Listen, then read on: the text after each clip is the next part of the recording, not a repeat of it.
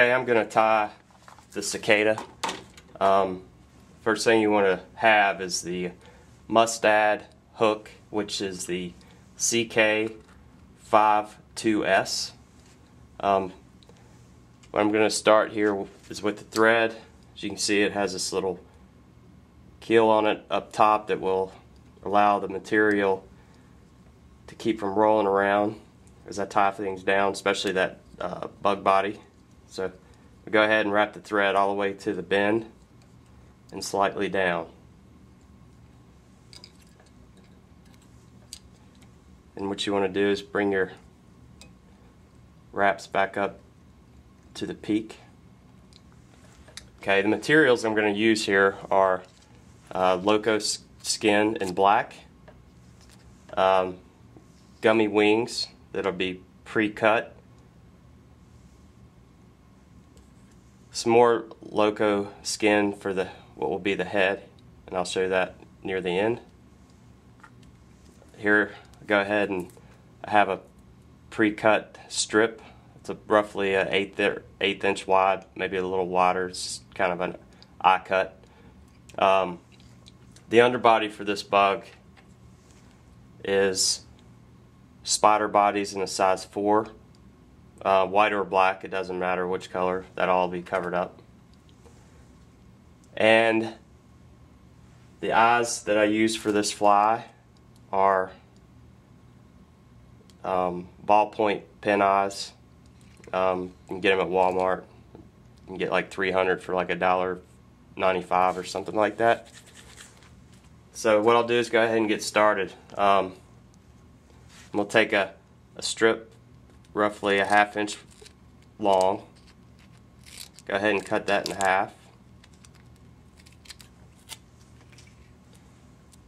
Then I'm going to cut it again in half. So what you're going to have here is a piece that will go from the peak of that top bend just off the back end. We'll go ahead and peel off the sticky back material. Then you're going to take it and start rolling it up.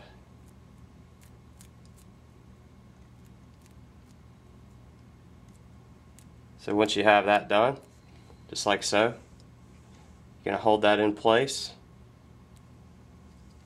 and start wrapping it in. And like I said, you're going to wrap this going slightly down the bend. And then go ahead and come back forward and do some wraps that really tie it in so it won't roll around the hook.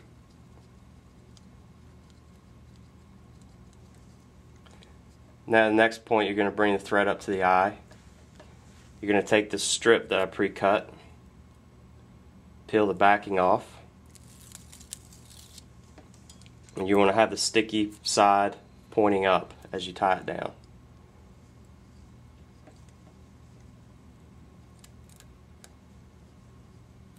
Keep that on the very top of the fly, or the top of the hook, and wrap that all the way back to where the tail section starts. Hold that out of place. Now you want to take your glue, which I like, you could use Zap-A-Gap or super glue, Loctite. Just put a bead on the very top of the spine. Bring your thread to the center of that pointed section on the hook. Take your bug body, your spider body, lay that directly on top. Hold that in place till the glue grabs it. Then you're going to take light wraps going back to the bend, not really tying down much, just kind of giving it a little base so it won't want to roll so much. Not putting any pressure on these wraps at all. Okay, next you're going to take the loco skin and start wrapping this forward. You're going to make each wrap going about halfway over the previous wrap.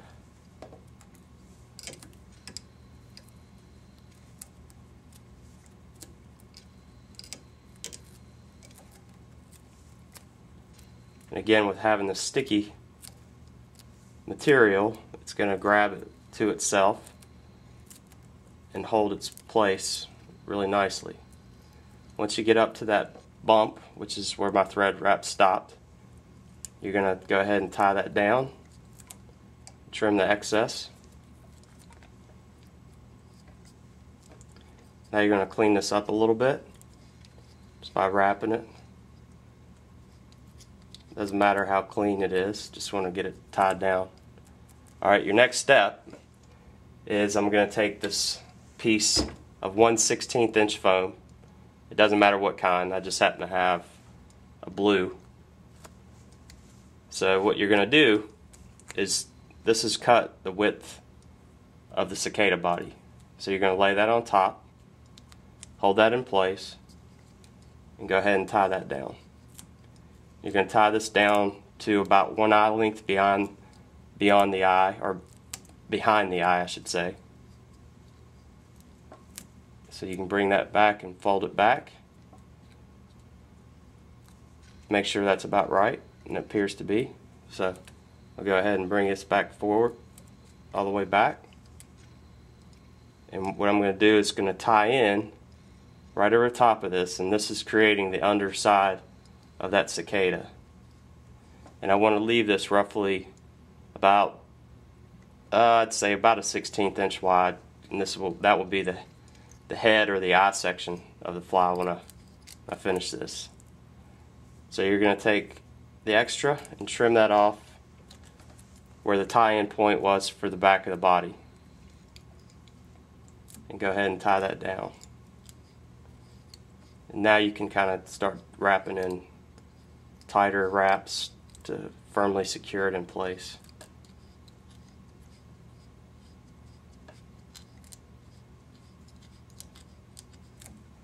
Okay, there you go. Your next step is you're going to take your wing, one on each side, tie that down,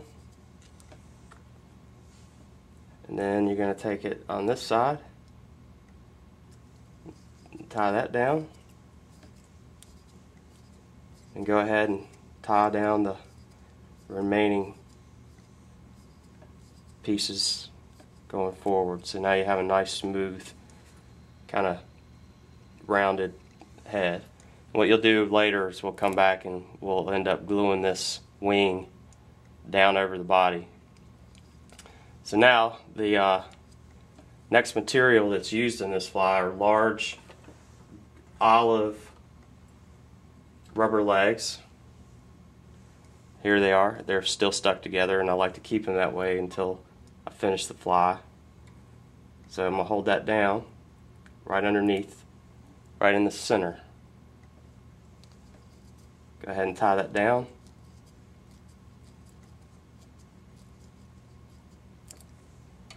You're going to take them at this point, you're going to separate it.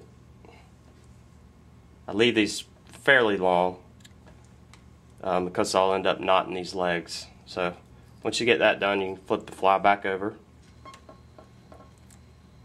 Sometimes this material want to creep forward towards the eye, so I'll just press it back before I go any farther.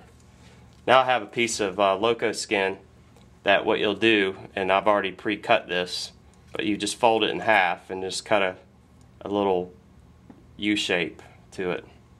So when you do that and it opens up, you have this kind of M shape, and that goes up underneath, and that represents the vibration that the cicadas make in the wild. If you look at a real cicada underneath, and that's exactly what it looks like. They flap these little pads underneath, and they vibrate to make that noise. So I lay that down. Two legs are separated by the V. You're going to come up again on top. You're going to wrap this down.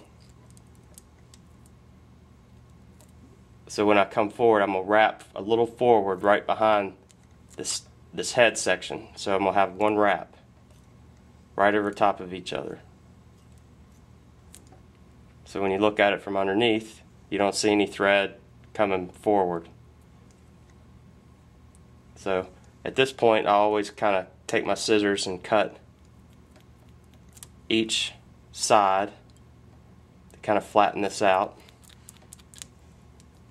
and that enables me to be able to pull this forward and not have it wrinkling, and trim off any excess if needed. So what I'll do is also I'm going to take my points of my scissors and I'm going to have them slightly open right here where the eye will be of the hook, to give myself a place for it to penetrate through. And then what you'll have is they'll have a little extra overlapping. So what I'll do is I'll measure this to where the thread wraps in the body of the back part of the body starts. I'll go ahead and trim that. So now it should be flush with it, and it is. And I'll take my scissors and kind of take it and round the corners off.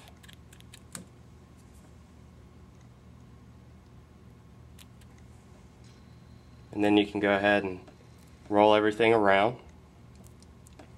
And take your thread and tie directly over top the previous thread wraps. So when you come underneath, it'll be directly over top of the wraps underneath.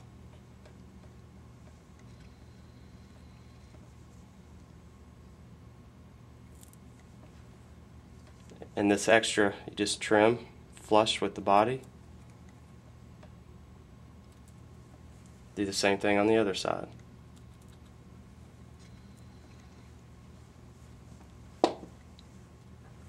Okay. At this point, you're going to take your other legs. Again, two. They're roughly 4 inches, 4.5 inches long. Separate them. You're going to tie this one on this side. Do the other one on the other side.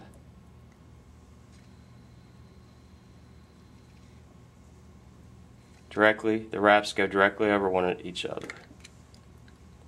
Take your glue, instead of using a whip finish, just take your glue and beat it against the thread down about 3 inches or so. This will seal all of that together.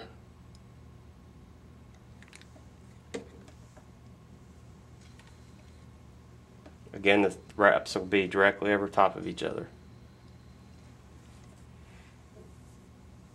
Once you get that wrapped in, just go ahead and trim it off. If the tag unravels a hair, just go ahead and find the end and you're good. Okay, the next step is you're going to come back roughly 1/8 of an inch and tie in the legs again. So it's basically creating 3 segments on this fly. And again, the wraps should be directly over top of each other. So you have the back part, the middle section, and then the head. So, and again, you know, these wings can still be manipulated. They may not be straight at this point, which I doubt they are. So you go ahead and wrap that in, and again, take your thread, pull it down, and then add your glue onto the thread itself.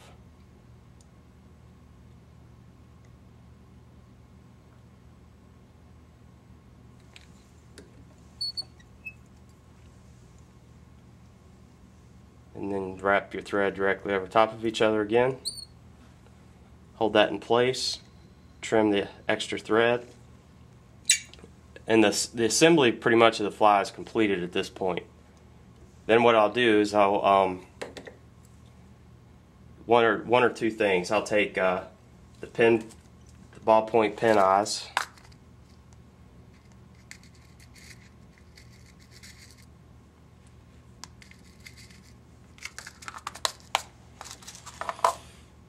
just like so.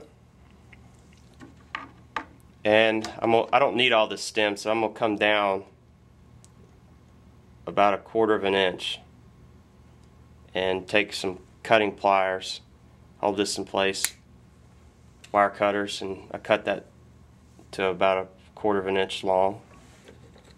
Take your glue, put a little bead like that onto the stem of what's going to be your eye, and then you just put it in the position on each side and go ahead and force it into the foam where it goes all the way in. You have one eye on this side. Go ahead and cut this again. I'm going to do the same thing on the other side.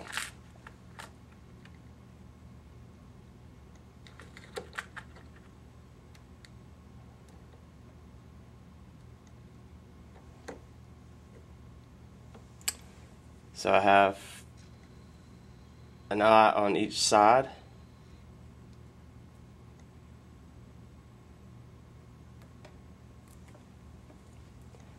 So now what I can do is go ahead and take these legs and do a knot in them, and as long as you keep the legs, the knots loose, you can slide them into position to where you want it, and then you're going to pull tight, and then you can roll them to get the angle that you want for your bug, and then trim the excess. So I'll do this to each leg piece.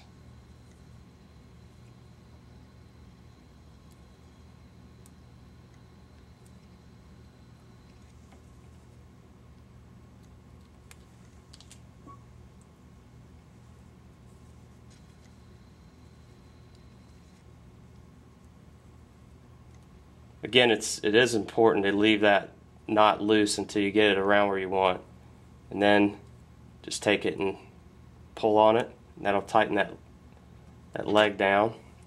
And again, you can kind of roll that knot until you get the leg in the position you want it. Then you're trimming off a little extra section like that. So I'm going to do it on the other side now.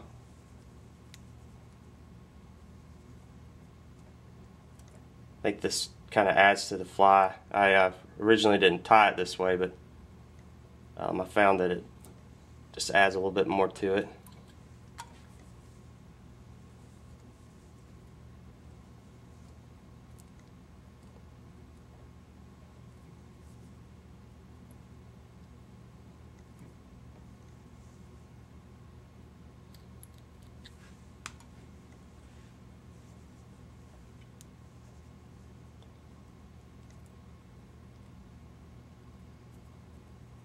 And got the last one done. We'll roll it to the direction I need it. Sometimes they fight you. Okay, so I've got the legs tied in the way I want them. Now I'm going to take the glue and I'm going to run it down the back underneath the wing, because you don't want these flapping around.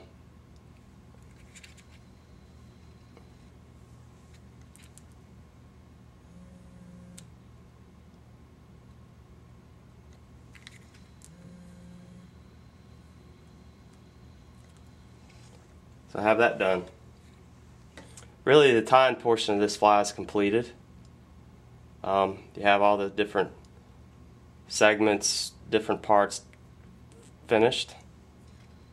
Now what you can do is you can take a black marker and mark over the thread wraps if you don't like the color that you used. I would prefer to use the color of the body for the thread wraps. I was just using brighter colors so you could see what I was doing. You can omit this part if you use color thread that matches the body of the fly.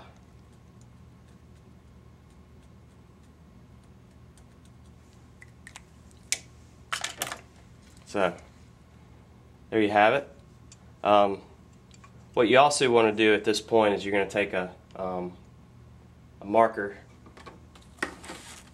I use marker, and I also use, depending on the fly color, I use marker or I use nail polish. This particular one's going to be a marker and an olive. So I'll create the little varying colors on the back. I make a triangle on the top, a little kind of a slash on the sides, and then a slash on the very top.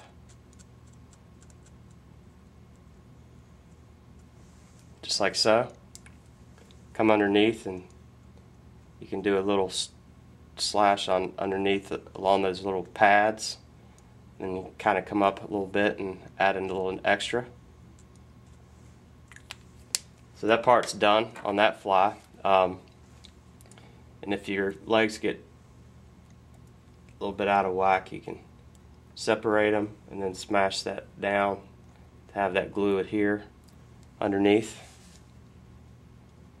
Fly's completed pretty much. On a lot of these, especially our local cicadas, I'll use white fingernail polish to put the little white bars on underneath. Just a little quick dab, just like so. And that'll give that a second to dry, and then the final coat is I'll take Sally Hansen's Hard as Nails and put a final coat over that. But before I do that on top, I need to put a little indicator piece, which is just really, it's orange foam cylinders, and the size I like, the cylinder size that I like is about 3/32 in diameter. Just going to cut that about, say, about a 1/4 inch long. Take some glue, stick it right on the top, just behind the head part of the fly.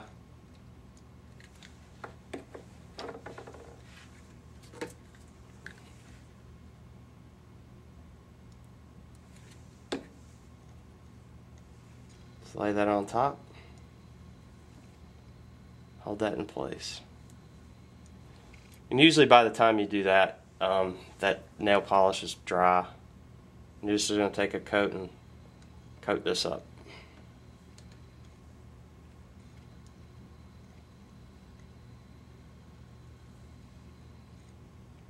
Coat the entire fly underneath and on top.